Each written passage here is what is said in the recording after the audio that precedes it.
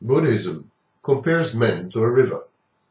Both retain their identity despite the fact that their individual composition is different at different times. The position of a body as the foundation of a self-identity is a dubious proposition at best. Bodies change drastically in time.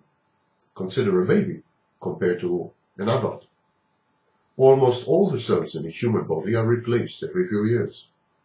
Changing one's brain by transplantation also changes one's identity, even if the rest of the body remains the same. Thus, the only thing that binds a person together, in other words, gives him a self and an identity, is time, more precisely, memory.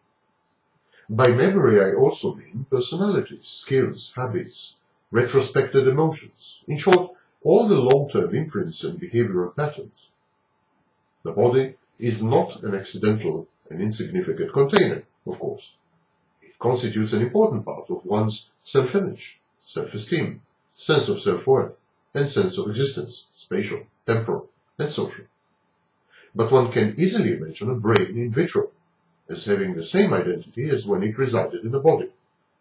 One cannot imagine a body without a brain, or with a different brain, as having the same identity it had before the brain was removed or replaced.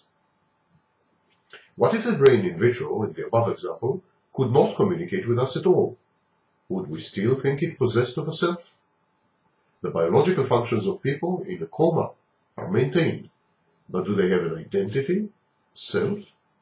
If yes, why do we pull the plug on them so often?